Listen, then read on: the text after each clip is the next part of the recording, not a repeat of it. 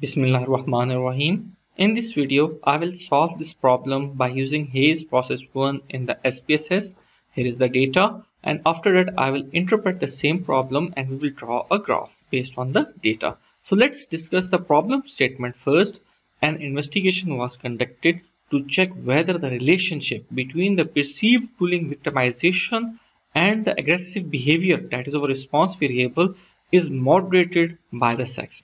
So it was hypothesized that there would be a significant positive relationship perceived bullying victimization and the aggression behavior for males but not for the female. Now we will go towards the data. We have three columns, one for the sex, one for the bullying, that is our independent variable, and then one for the aggression, that is our response. In order to perform the analysis, click on Analyze, then click on Regression, and then Process 4.1 by Andrew F. Hayes.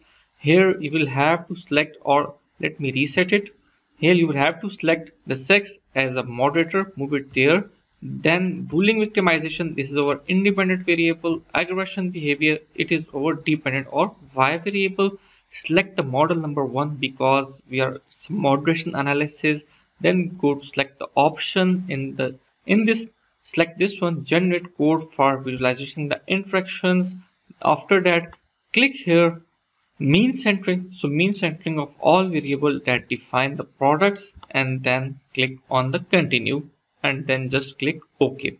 So we will get our results.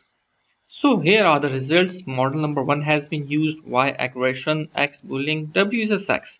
8.37% variation has been explained by bullying and the sex in the aggression behavior. This is the R-square value.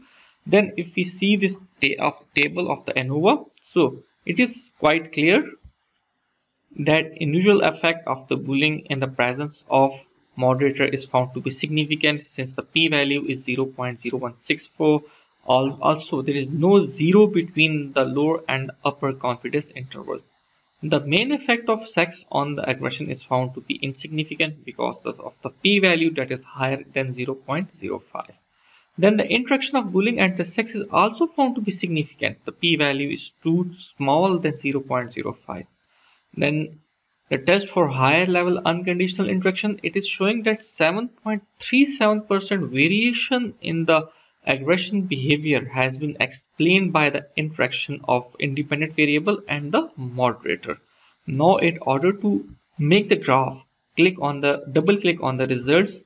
So after that you will have to click from this data list free till this sex. So Control C, copy all of them, then file, new, syntax. In the syntax it will be opened. Control V, it will be all pasted, then select all of them and then click on this play or run button. So you will get a graph.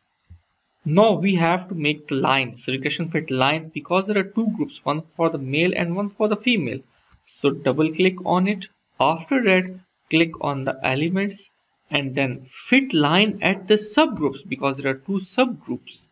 So and then attach label to line, please uncheck it and then just click apply. So it will be applied, cross it and then cross. So if we got this graph, so what's explaining by this?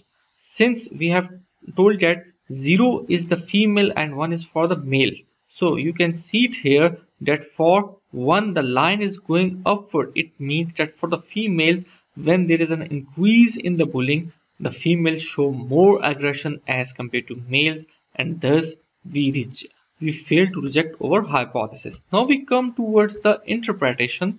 A multiple regression analysis was conducted to investigate the moderating effect of sex on the relationship between bullying victimization on the aggression behavior. This is the mean and standard deviation of the aggression behavior. The model explained 8.37% variance in the aggression behavior. The bullying victimization, that's our independent variable, has a significant and negative effect on the aggression behavior because the sign with the coefficient is negative and the p-value is less than 0.05, so it's showing a significance. The main effect of sex is found to be insignificant on the aggression behavior. Now the interaction. The interaction between bullying victimization and sex was statistically significant indicating that the relationship between the bullying victimization and the aggression behavior is motivated by the sex. However, the aggression in female is found to be more pronounced at high bullying victimization, and thus we fail to reject our hypothesis. So that's all for today. Have a good day. Bye.